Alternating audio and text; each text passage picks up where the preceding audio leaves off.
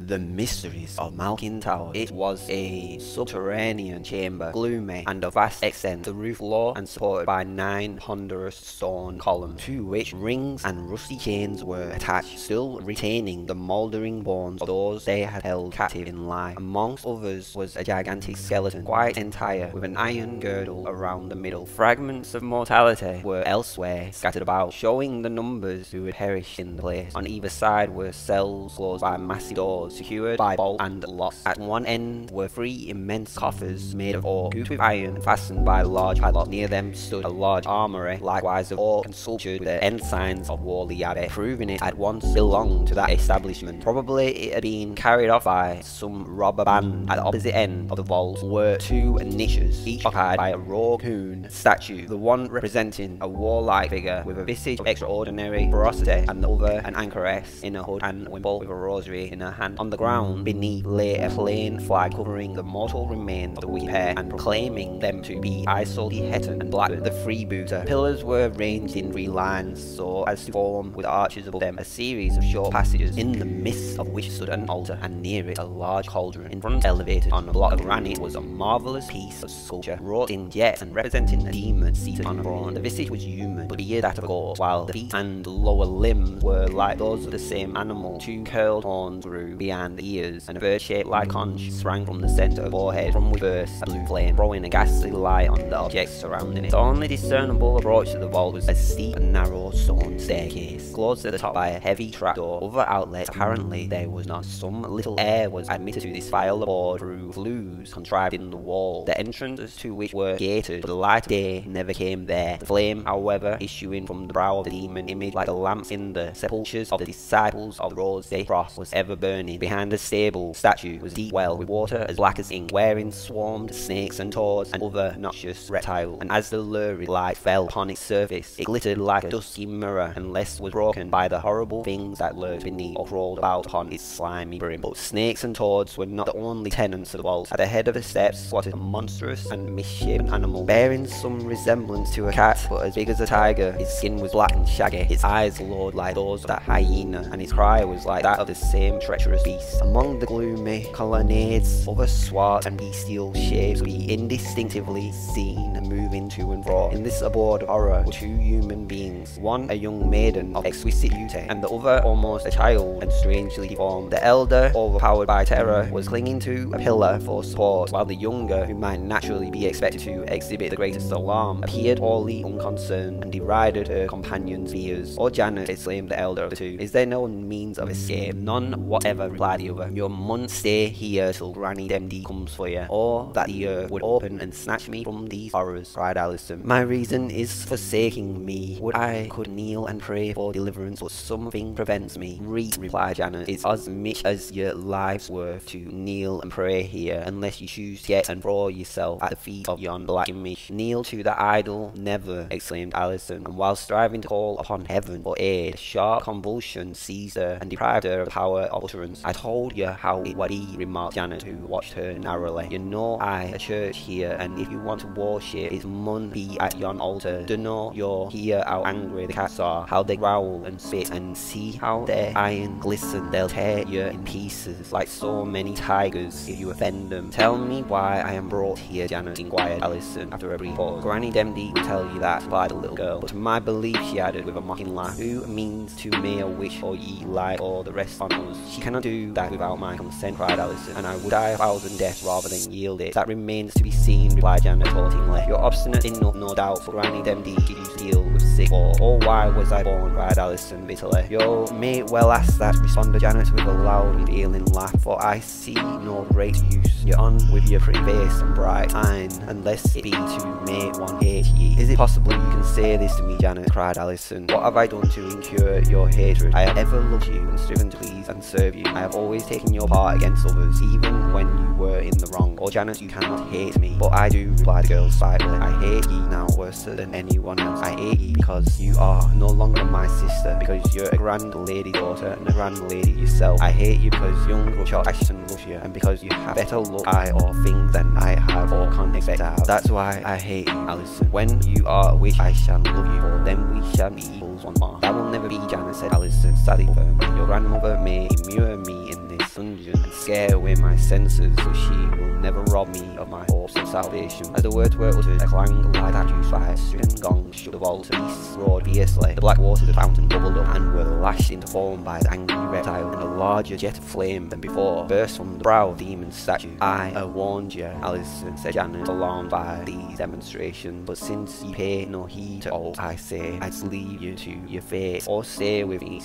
Janet, shrieked Alison. By our past sisterly affection, I implore you to remain. You are some protection to me from these dreadful beings. I do not want to protect you unless you do as you're bidden, replied Janet. Why should you be better than me? Ah, why indeed, cried Alison. Would I had the power to turn your heart, to open your eyes to evil, to save you, Janet. These words were followed by another clang, louder and more rattling than first. The solid walls of the dungeon were shaken, and the heavy columns rocked, while to Alison's frightened gaze, it seemed as if the sable statue arose upon its even throne and stretched out its arm menacingly towards her. The poor girl was saved from further terror by insensibility. How long she remained in this condition she could not tell, nor did it appear that any efforts were made to restore her, but when she recovered, she found herself stretched upon a rude pallet within an arched recess, the entrance of which was screened by a piece of tapestry. On lifting it aside, she perceived she was no longer in the vault, but in another chamber, as she judged, and not incorrectly, of the tower. The room was lofty and circular, and the walls of enormous thickness, as shown by the deep embrasures of the windows, in one of which, the outlet having been built up, the pallet was placed, a massive oak table, 2 or 3 chairs of antique shape, and a wooden stool constituted the furniture of the room. The stool was set near the fireplace, and beside it stood a strangely fashioned spinning wheel, which had apparently been recently used, but neither the old hag nor her granddaughter were visible. Alison could not tell whether it was night or day, but a lamp was burning upon the table, its feeble light only imperfectly illuminating the chamber, and scarcely revealing several strange objects dangling from the U-beam that supported the roof. Faded arms were hung against the walls, representing in one compartment the last banquet of Isolde Hetton and her lover Blackman, in another the Saxon Bergthread hanging from the summit of Malkin Tower, and in a third the executioner of Abbot Paslor. The subjects were as large as life, admirably depicted, and evidently worked at wondrous looms as they swayed to and fro in the gust that found entrance into the chamber. Through some unprotected loopholes, figures had a grim and ghostly air, and trembled bewildered. Alison stepped forward and staggering towards the table, sank on a chair beside it. A fearful storm was raging about wonder, lightning, raging rain, stunned and blinded over her eyes, and made us so fury and tempest at its stinging face, and she was roused and led by a hissing sound far from her, and found it receded from the trapdoor, rising slowly on its feet. A from cap first appeared on the level of the wall, then a broad, gloating face, and mouth and chin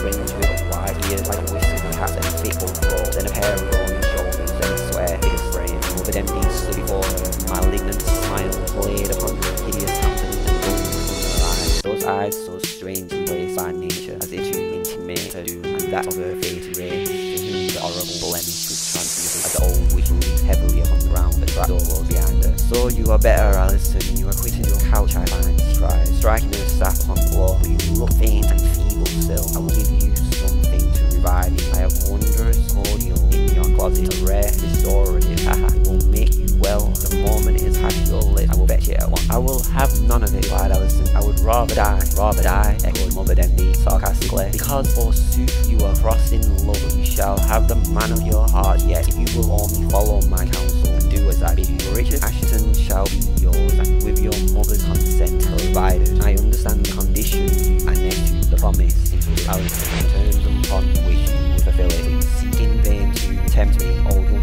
and now comprehend why I am brought here. I indeed, exclaimed the old witch. And why is it then, since you are so quick-witted, you desire to make an offering to the evil being you serve? Cried Alison, with energy. You have entered into some dark compact which compels you to deliver over this here to find, or your own soul becomes forfeit. Thus you have hitherto lengthened out your wretched life, and you hope to extend the term yet further through me. I have heard this tale before, but I would not believe it. Now I do. This is why you have stolen me from my mother, have braved her anger, and brought me to this impious tower. The old hag laughed forcefully. The tale thou hast heard respecting me is true, she said. I have a compact which requires me to make a proselyte to the power I serve within each year, and if I fail in doing so, I must pay the penalty thou hast mentioned. A light compact exists between Mistress Nutter and the fine. She paused for a moment to watch the effect of her words on Alison, and then resumed. Thy mother would have sacrificed thee if thou hadst been left with her, but I have carried thee off because I conceive I am best entitled to thee. Thou wert brought up as my granddaughter, and therefore I claim thee as my own. And you think to deal with me as if I were a puppet in your hands, cried Alison. I married do I, rejoined Mother Demdike with a scream of laughter. Thou art nothing more than a puppet,